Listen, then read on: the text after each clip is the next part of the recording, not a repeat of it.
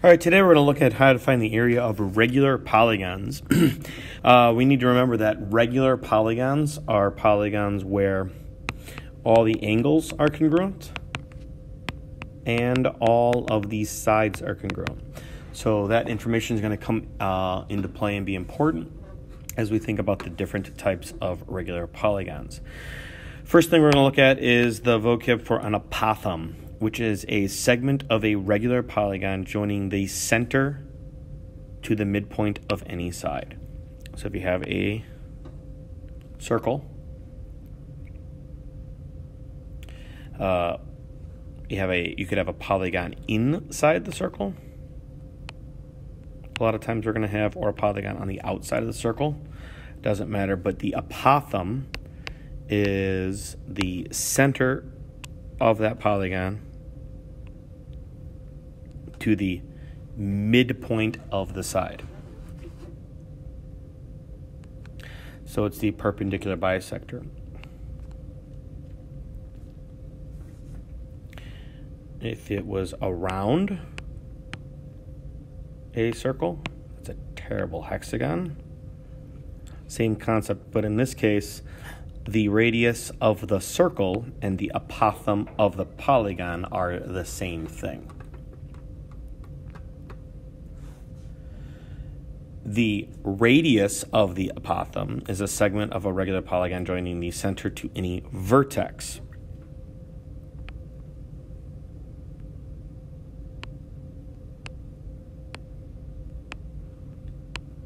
So if I have my regular pentagon here, center, in this case, the radius of the apothem and the radius of the circle are the same. All of the radii that I would draw on that regular polygon would be the same. Same thing up in apothem. All of the apothems in this regular polygon would be the same. So some regular in order to find the area of a regular polygon, it's 1/2 of A times P. The A stands for the apothem, so we're going to need that every time. And then the P stands for the perimeter. So for some of our regular polygons, like an equilateral triangle, we have multiple shapes, multiple ways to find the area of an equilateral triangle. Because we have 1/2 of base times height. We also have 1/2 AB sine C. We also have side squared root 3 over 4. But because this is also a regular polygon, we could do 1/2 of the apothem times the perimeter. Apothem. And then we would have a 30, 60, 90 in order to find other sides. So if we give the apothem in an equilateral triangle. So for the first example, an octagon with an apothem 4.8 and a side of 4. So apothem 4.8, because it is an octagon and it has a side length of 4, we actually know the perimeter right away, which is 4 times 8 is 32. We don't even need to draw this regular polygon because the area is 1/2 of the apothem 4.8 times the perimeter 32, and we get 76.8 centimeters squared.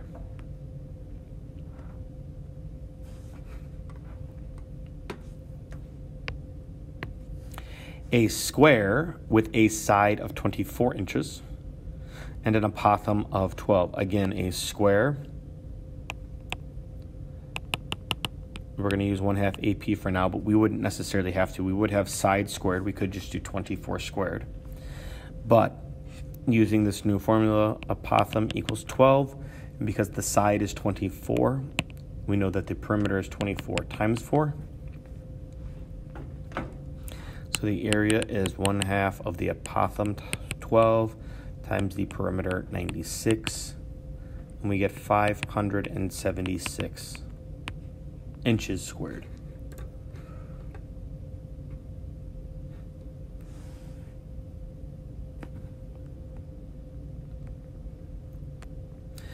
Find the perimeter and the length of the apothem and the area. Really, if we just find the area, we're going to be doing everything else. And round our answers to the nearest tenth. We're only going to round to the nearest tenth when needed. So first case, we have an equilateral triangle, and the radius of the triangle is given to us, which is 8. Again, we could use other formulas to do this, but we're going to stick with 1/2 AP because that's what we are going over today. So we're going to use the fact that I can draw the apothem, the center, to the midpoint of the side. And I know that because all the radii are going to be the same and all the apothem are going to be the same, this is going to cut it into a 30, 60, 90 triangle. And since across from 90 is 8, that means across from 30 is 4, and across from 60 is 4√3. So that's going to give me my apothem of 4. And then because my side is 8√3, that means my perimeter is 24√3. Which means my perimeter is going to be 48√3 inches squared.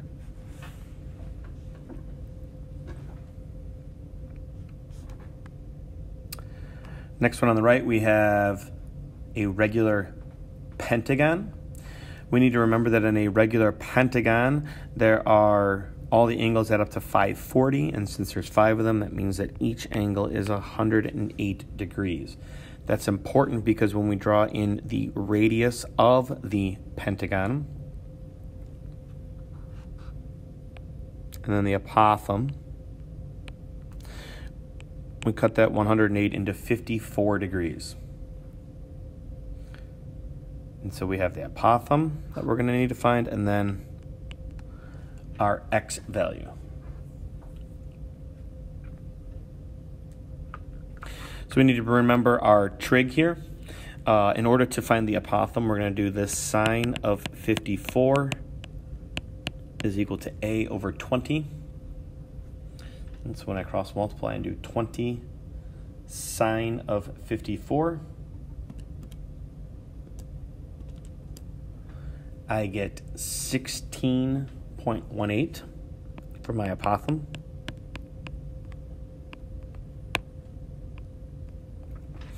And then I need to find my x value here, which is only part of my side. But in order to find x, I'm going to do cosine of 54 equals x over 20. So 20 times the cosine of 54.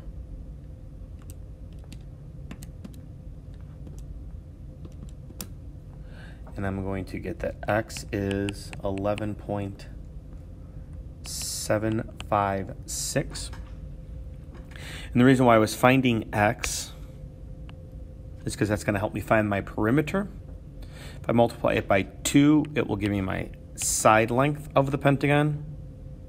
And then if I multiply it by 5, after that, it'll give me my perimeter. So take that answer and multiply it by 10.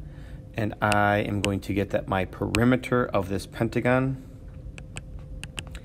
is 117.557. So area is 1/2 of my apothem, 16.18, times my perimeter of 117.557.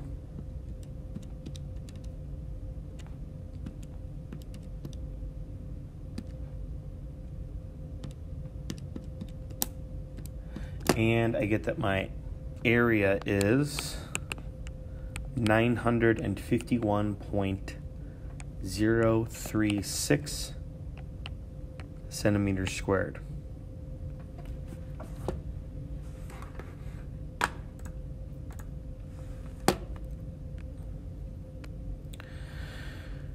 Next one I have is a regular hexagon. Regular hexagon, remembering that all the angles are 120 degrees.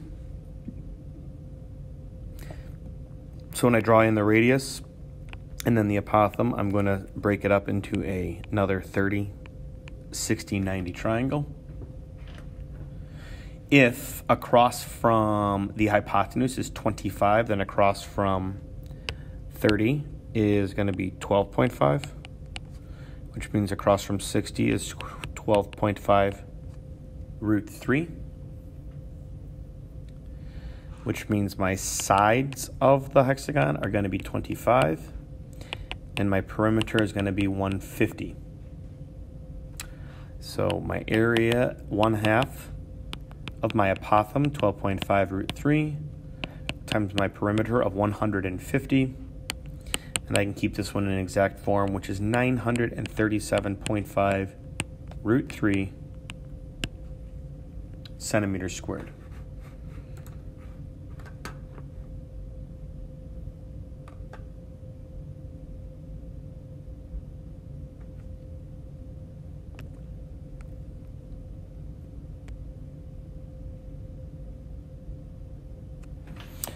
Go ahead and pause the video and answer numbers 6 and 7.